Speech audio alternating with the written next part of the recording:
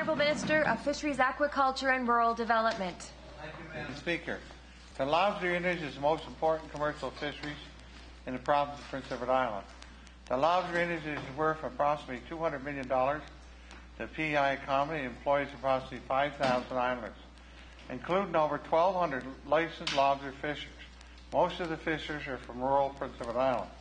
I'm pleased to share with the members of the Legislative Assembly an example of the industry and government working together to support our lobster industry in the province of Prince Edward Island.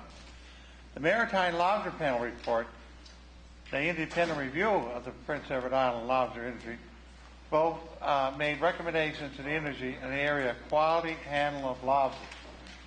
My department provided financial support to the PI Fishing Association to hold workshops on lobster quality and handling across the island for fishers, helpers, buyers, and processors. The workshops cover basic biology of the lobster and how their life cycle can determine the quality of the lobsters at different times of year.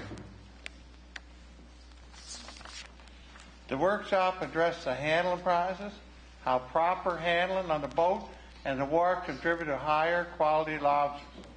These workshops have been underway for the last few weeks and being well received by those who attended. There is a session being held this week, O'Leary Legion, on Friday, April 11 at 10 a.m. Further sessions are planned for those who are involved in the fall fishing.